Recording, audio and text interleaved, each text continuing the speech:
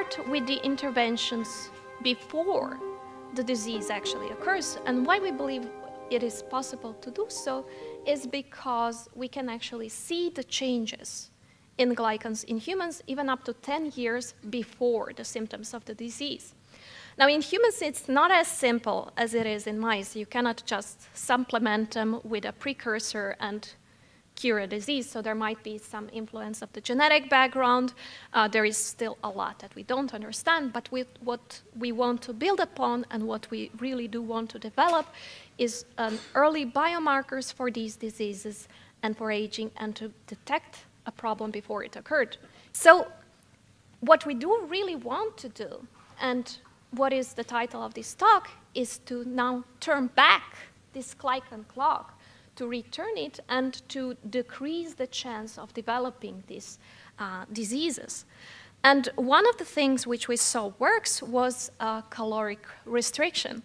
So this was a meta-analysis. This was a huge study. Over 700 individuals on a low-calorie diet. So this was done across 8 European states.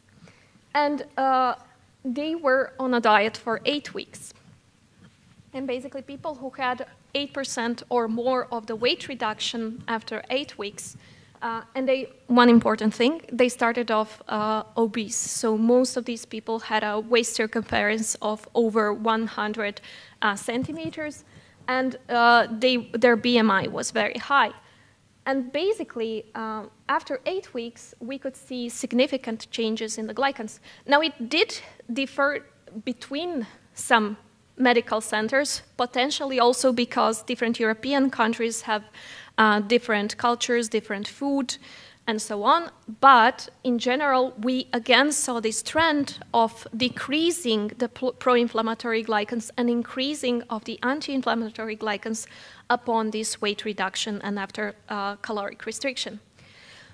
We saw also in another study, so this was a study where we looked at 37 individuals that underwent bariatric surgery. And they were classified to be good candidates for bariatric surgery by NIH, so they were also very obese individuals.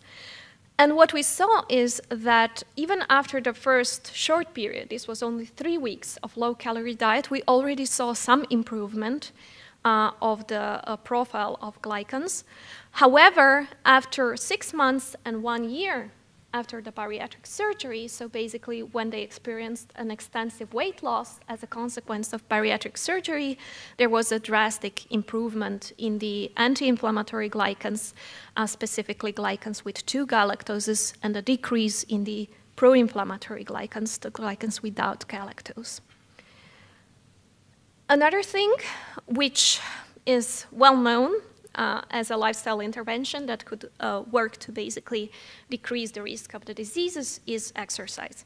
And in this study, we followed around 30 young men, otherwise fit men, and it's important to mention this. There are other cases which we could discuss later on in the questions if you want, where this is not working.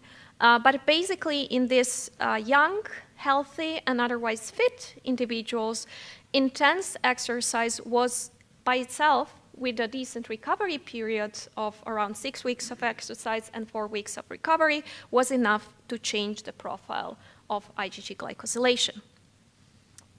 Another interesting thing, potential intervention that we're exploring is, of course, the change in the microbiome. So we did one study with fecal microbiota transplantation. We did not see, after this period, significant changes on the IgG glycans themselves, but we did see a very significant change in the plasma glycome, which includes also other glycans within the blood on other molecules, not only IgG. And we're actually now developing another clock, a metabolic clock, for which we have significant amount of data that it correlates to some other things, for instance, like diabetes and metabolic health.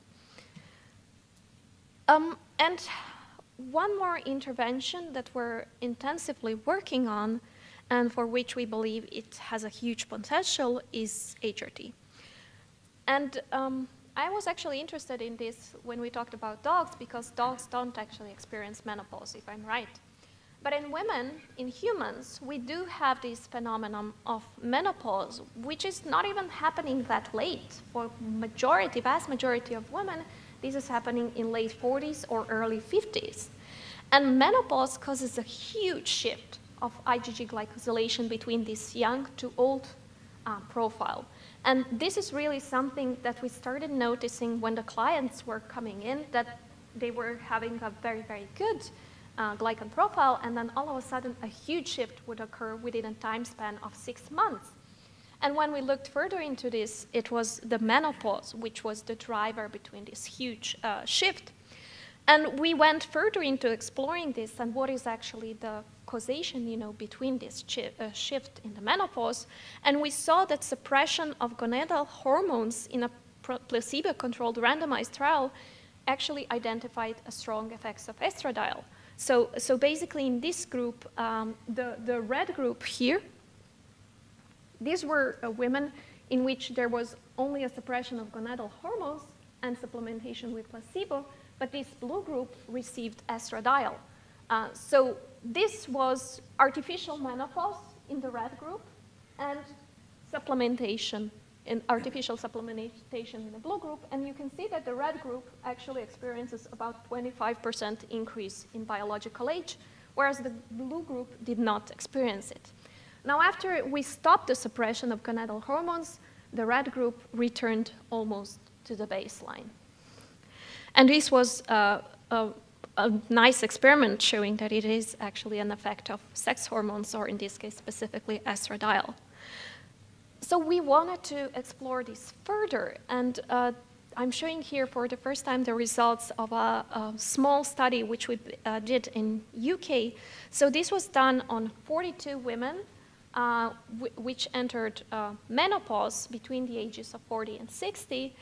And we wanted to look from before the point when they started doing the HRT and then follow them up for the next 3 and 6 months.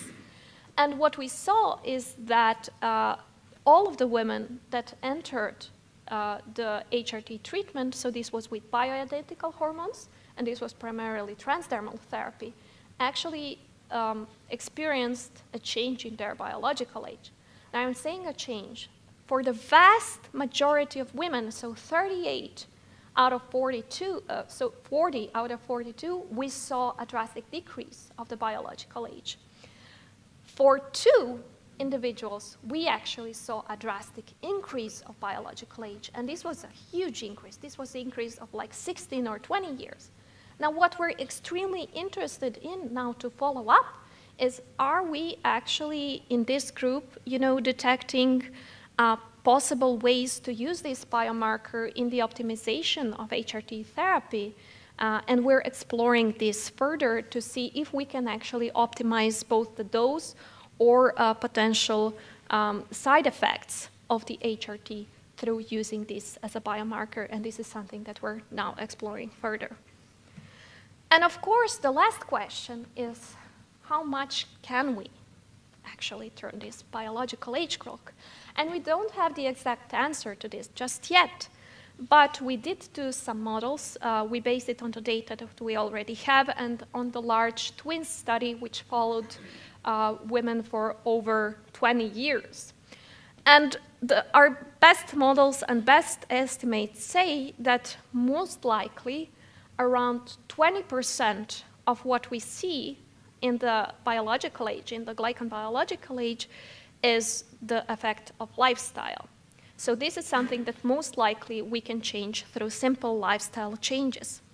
The rest of it is something that is both genetically predisposed, around 40% is an estimate of how much is genetically predisposed. And then another 40% is something that we called chronological age. But in effect, this is something that we're sharing in the environment where we live. So this could be epigenetics. So the epigenetics of the aging, this could be some shared environmental traits. We don't know exactly what is behind it. And with this, I'm finishing up my presentation. So thank you all for the attention.